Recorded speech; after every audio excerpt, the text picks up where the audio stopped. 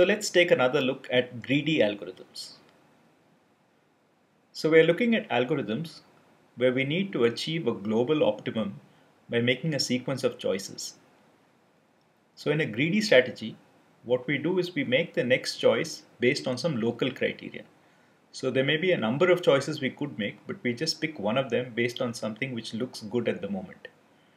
And now we never go back and revise an earlier decision. So we deterministically search through the space of solutions by picking a good choice at each step. And this drastically reduces the space in which we have to search.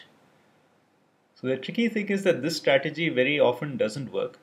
So if we have a greedy strategy in mind, we need to go back and prove that the way we have made our local choices actually achieves a global optimum.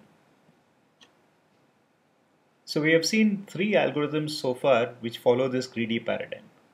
The first was Dijkstra's algorithm for the single source shortest path problem.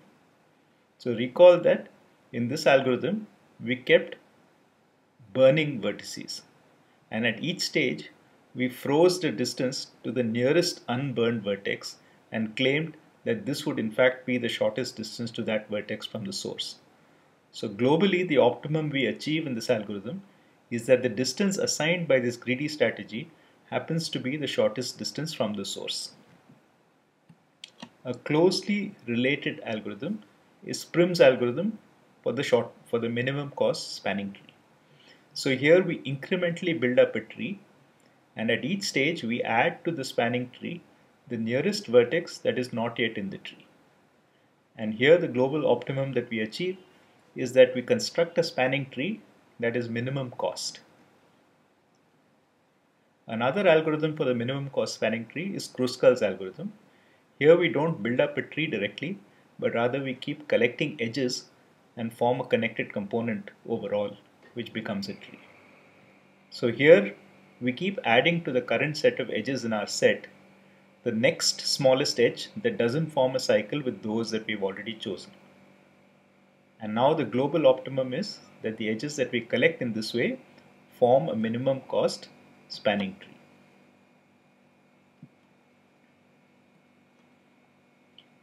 So now let's look at a completely different problem, a problem called interval scheduling.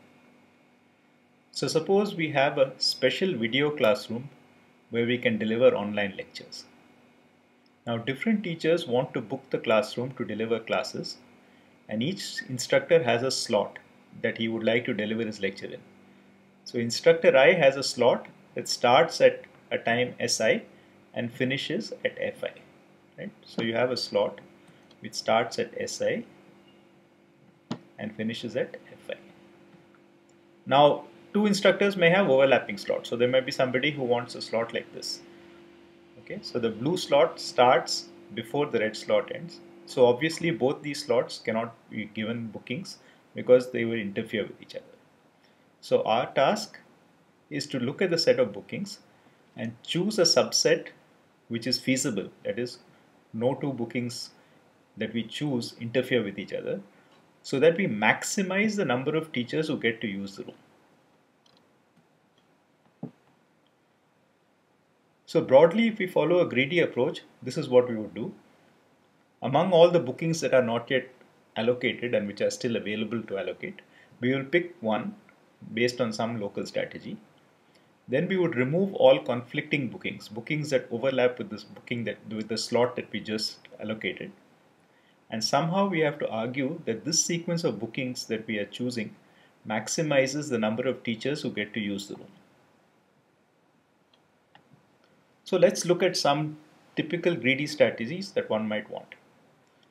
So one strategy might be to choose the booking whose start time is earliest. But it's not difficult to come up with a counterexample. So if you look at this picture, there is one long green booking, okay, which starts earliest and in fact ends after all the other bookings are made. So if we use this greedy strategy, we would allocate this very long booking and the entire period will be allocated to just one teacher. Whereas if we chose the booking that started a little later, then we could actually satisfy 6 teachers' bookings. And since our goal is to maximize the number of teachers who can use the room, that would be a better strategy. So this greedy strategy is clearly flawed. Another greedy strategy we might think of is to choose a booking whose interval is shortest. Once again, here is a counterexample. The interval in the middle is the shortest one. But if we choose this, it is in conflict with both the other bookings, so we have to rule both of them out. So if we choose the shortest interval, then we can only allocate one teacher to the room. Whereas if we ignore that strategy and if we choose the two longer intervals, then we can actually use the room for two teachers and get a better optimum for the problem that we have chosen. So the previous example suggests that there is something to do with conflicts. So maybe we might choose bookings in terms of how many other bookings they rule out. So one strategy now we might think of is to choose the booking that overlaps with the minimum number of other bookings. In other words, by choosing this booking, we rule out as few other bookings as possible.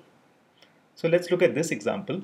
Here, the center booking overlaps with only two, this one and this one. Every other booking overlaps with at least three. So if we choose this booking, then we rule out the bookings on either side of it. And that means that we can do either this one or one of these, right? So if we take the center booking, we can do at most 3 bookings overall. We can't do the 2 on either side of it. So we can either do the 2 extreme ones, or we can do any one of these and any one of these, right? So we can do a total of 3. We can allocate a total of 3 bookings among these. However, if we don't do this, right, if we choose a better strategy would be to clearly take the 4 on the top. Okay? So we can allocate 4 teachers this room if we don't use the strategy that we must pick the one with the minimum number of conflicts. So this greedy strategy also fails. So here is a fourth strategy. Instead of choosing the one like we began with, whose start time is earliest, let's choose the one whose finish time is earliest. So can we come up with a counterexample? Or should we instead try to prove that this is correct? So in fact, this strategy does work, and let's see how we can prove it. Before we prove it, let's formally write down the algorithm a little more clearly. So we start with a set of bookings B, and we want to construct from this set a subset A of accepted bookings. So initially, we have no accepted bookings because we're just starting to build this set. And now we do the following. So long as we have pending bookings which are still feasible, we pick that booking which has the smallest finishing time among the set which is still with us, and we add that to B, that to A. And now having added that to A, we cannot schedule any more bookings which overlap with this B. So we remove from our set capital B all the bookings which overlap with the booking B that we just chose. Okay? So each time we pick up the next booking which is still available with the smallest finishing time, and we remove everything which is in conflict with it. So here is an example of how our algorithm would work. So here we have 9 bookings. The blue lines indicate the bookings, and the numbers of the bookings are given above them. So in this, so initially our set B has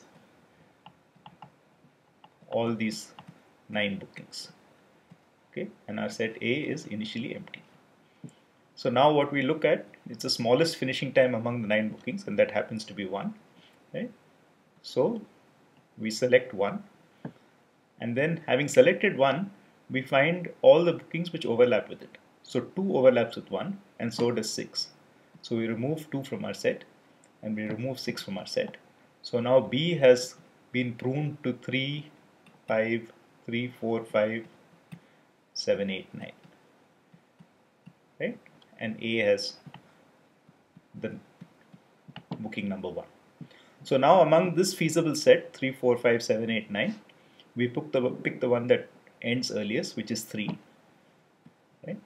And then since 4 is in conflict with 3, we remove 4. So continuing in this way, we now pick 5 because 5 is the earliest one to finish. And then because 7 is in conflict with 5, we remove 7. And now we have 2 left, 8 and 9. But 8 finishes before 9. We could actually pick either one, but our algorithm will pick 8 because 8 has the shortest finishing time. So we pick 8, and then we will say that 9 is not feasible, so we remove it. And now we have that B is empty and A is 1, 3, 5, 8. And since B is empty, we have no more jobs to schedule, no more bookings to honor, so the algorithm ends. Right? So we have found a feasible set of 4 bookings that can be accommodated within this list. So our goal is to show that the solution A produced by our algorithm is actually correct. So suppose there is an optimal set of bookings O. Now we cannot in general assume that our solution A is identical to O because there may be multiple ways of producing solutions of the same size. Remember that all we want is a solution which allocates as many teachers as possible to rooms. So there may be 2 different ways to allocate the same number of teachers. So we can't argue that A and O are identical, but it suffices to show that A and O are of the same size. In other words, no matter what optimal booking is produced by some other strategy, our greedy strategy produces one which is of the same size. So let A be the set of bookings that our strategy chooses, and this could be the order in which it chooses. So I1 is chosen first, then I2 and so on. So when I1 is chosen, I2 is still feasible, and since I1 was the earliest finishing time overall, we have that the finishing time of I1 is before the starting time of I2, the finishing time of I2 is before the starting time of I3 and so on. So these bookings in A are in sorted order. Now let's assume that we have an optimum solution with M bookings, J1 to Jm, again in sorted order. So J1 ends before J2 starts, J2 ends before J3 starts and so on. So our goal is to show that K in fact is the same as M. In other words, the optimum solution is of the same size as the solution that the greedy strategy produces. So we will actually show that for each job in the sequence I and J, okay, the corresponding job in the A sequence finishes no later than the corresponding job in the O sequence. So for every R up to K, f of IR is earlier than or equal to f of JR.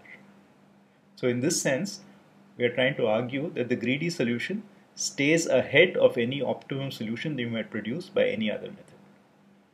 So the proof of this claim is by induction on R. So when we look at the first job, I1, we know that I1 is overall the earliest finish time among all the jobs, all the bookings in our list, right? Since I1 has the earliest finish time among all the bookings, it must definitely be less than or equal to f of J1 because J1 cannot be smaller than the overall minimum. Now let's assume that we have established by induction that up to R minus 1, the booking I of R minus 1 has a finish time which is earlier than the booking J of R minus 1.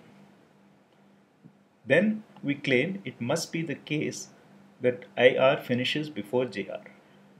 Because if we didn't have this, then we would have the picture as below. So we have that IR minus 1 finishes before JR minus 1. Now suppose we claim that JR actually ends before IR. Then our algorithm would at this stage find that JR is still feasible because it doesn't overlap with IR minus 1. And among the jobs which remain, JR has an earlier finishing time than IR. So our greedy strategy would pick JR rather than IR. So therefore the fact that we have picked IR and not JR means that we cannot have a picture like this. It cannot be that IR ends strictly after JR. It must end before or at the same time as JR.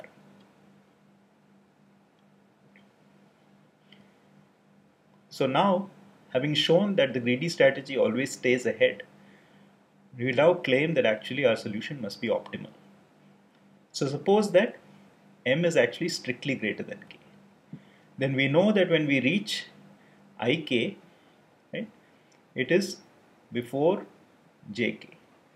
Now because we have a solution which is longer than k, there is another job after this called jk plus 1. Okay, assuming that m is strictly, because this goes up to job booking jn, right? So since this happens, there must be a sequence of jobs, sequence of bookings after jk. Okay, so let's look at the sequence. Now the claim is that this particular booking at this point is not ruled out by anything that has happened before, right? So if you look at I1 up to Ik, none of these overlap with jk plus 1 because jk plus 1 is after jk, right? So Ik finishes before jk and jk finishes before jk plus 1 starts. Therefore Ik is compatible with jk plus 1. This means at this stage B is not empty, right? When we have finished in our greedy algorithm processing I1 to Ik, B is not empty. But we claim that we stopped with Ik, and the only reason our greedy algorithm stops is because B is empty, right? So if there is a job or a booking jk plus 1, then it cannot be that our algorithm stopped at this point, so there's a contradiction, right? So therefore we cannot have any bookings in the optimum solution which go beyond k, and therefore m must be equal to k. So having shown that it's correct, let's just quickly look at how we would implement this and estimate the upper bound of the complexity. So initially we sort the n bookings by finishing time. This takes time n log n for n bookings. And now let's assume that the bookings are renumbered 1, 2 up to n in this sorted order, right? So booking 1 has the earliest finishing time, booking 2 has the second earliest finishing time, and so on. Now we set up in one order n scan an array st such that st of I contains the starting time of booking I.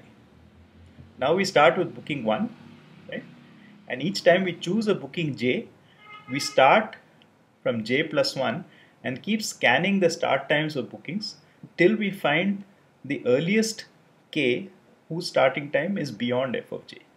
In other words, we are looking, so we know that these bookings are in order of finishing time, right? So we know that after j, the booking that ends next is j plus 1, but if its starting time is not beyond the finishing time of j, it's overlapping, so it cannot be compatible. So we just scan this array st until we find the smallest k which actually starts after fj ends, right? So in this way, in one order n scan, we can go through all our bookings and pick up a greedy optimum set, right? So this is an order n scan. Sorting takes order n log n. So overall, this greedy strategy is correct and it takes time O n log n.